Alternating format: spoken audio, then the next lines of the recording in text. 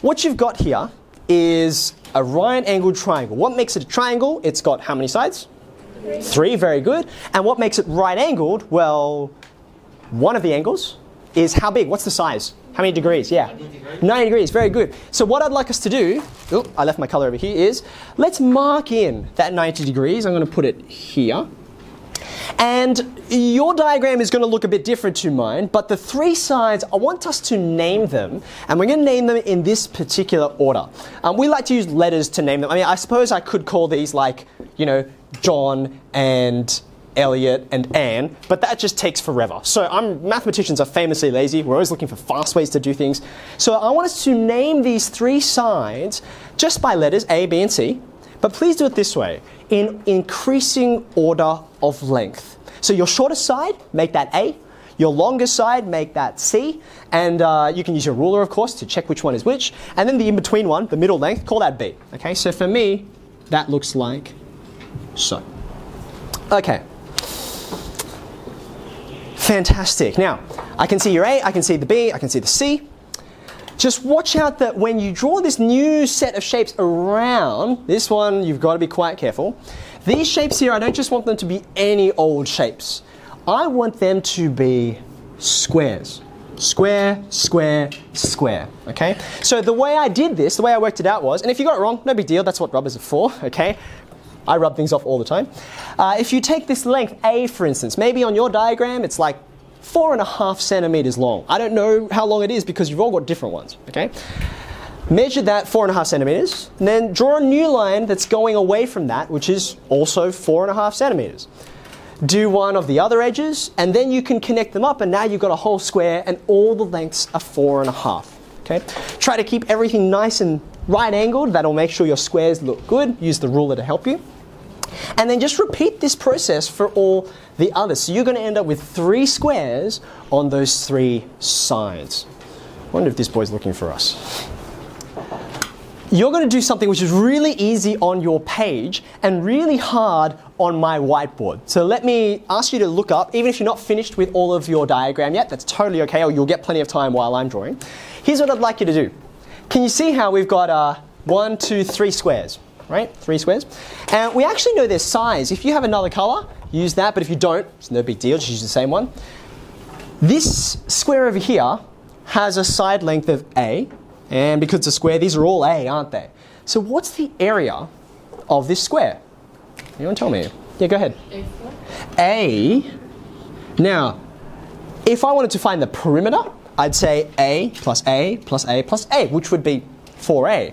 If I wanted to find the perimeter, someone tell me how much space does it take up? What's its area? Not the length around, but the area inside. Any takers? Yeah, what do you reckon? Squared. A squared. In fact, that's why we call A squared, because it's the shape of, it's the area of that square that you're in, okay? So that's A squared. How about this one down the bottom? What's it called? B squared, very good. One last one up the top, it's the biggest one, and it's C squared. Happy times. Okay, now here comes the tough bit. I want you to take your piece of paper, well it's tough for me, it's easy for you, and I actually want you to spin it around so that, see this big square? Whatever your biggest square is, your C squared, okay? I want that C squared to look like this, so it's flat on the bottom of your page. So you're going to have a new diagram where C squared is here, and then the triangle sort of sitting on top like this. Does this make sense? Can you turn it around? Watch very carefully for this part, okay? I'm going to ask you to put all pens out of your hands, because what you're about to do, I want you to make sure you get the steps right. Okay.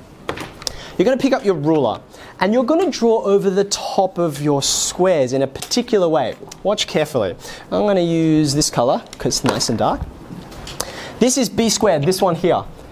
This is where all the action is going to happen, okay? So watch it carefully. I'm going to put a ruler right up through B squared, right up the middle, like this, okay? So I want you to notice that ruler is going straight up. It's a vertical line. I'm about to draw a vertical line.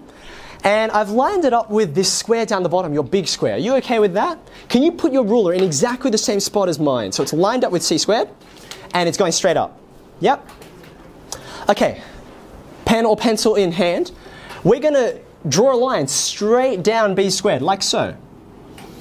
Just going to chop it into this piece, like so. All right? So you've just drawn a line right up b squared and chopped it into a piece like so. There you go. It looks a bit like a weird random line, doesn't it? Where's it going? It's not a diagonal, it's not an edge. It just looks weird, doesn't it? Don't worry. Its weirdness will become very important in a second. Okay, next part. Pens down, look up again. We made a vertical line with our ruler before. Now we're going to make a horizontal line. Let me show you where it's going to go. It's on b squared again, this pink one. And it's going to look exactly like this. Okay, so can you see it's horizontal? And instead of starting from this bottom corner, it starts from the right-hand corner. Do you see that? So it goes from the right-hand corner, it goes straight across. In fact, I'm even going to draw from that corner, and I'm just going to draw horizontal there, like so. Okay, it's a bit messy. I even went onto the whiteboard, but that's okay. All right, so you drew two lines, and these two lines have divided up b squared into how many pieces? 4 pieces, very good. You can see them there. Okay. Now, what I'd like you to now do is pick up your pair of scissors that you have, okay? Now, you're going to cut out your entire shape, okay, the whole thing, okay? But in addition to cutting out a squared and b squared and c squared and also the triangle, see how we put these extra lines on that b squared? I want you to cut those lines as well. Can you do that for me? So you're going to cut out your whole shape. You're eventually going to put this into your book, and your A4 piece of cardboard probably won't fit. Okay? But importantly, these lines that we just put onto b squared, you're also going to cut all the way up and across there, so you get 4 pieces out of this guy. Does that make sense? So go ahead and do that. You're all about to do this slightly differently to me, okay, which is actually really important. You'll see why in a minute. So, what is Pythagoras' theorem? Pythagoras' theorem is about a relationship between these 3 squares that we've drawn on the edges, on the sides of this right-angled triangle. Let me show you what the relationship is. A squared, b squared, c squared. Watch me, I'm going to rearrange. The reason why we did all this weird cutting here is so I could rearrange this b squared. Here's how I'm going to do it. Let's see if I remember how. Okay, I think this guy is going to go right down here. I think this one should fit there. Where's this one going to go? I'm going to slide it down. And my last one goes across here. Fit, please. Yay, it worked. Okay, now you might notice what we've done is we've moved around all the pieces of b squared from up here and fit them into the corners of c squared. You're about to do this yourself, okay? And you can see I've left like a hole in the middle of that big square, and coincidentally, not coincidentally, my last square in here just fits over the top. Now I have to apologize for the fact that my construction is not very good. You can decide whether mine is better than yours or not.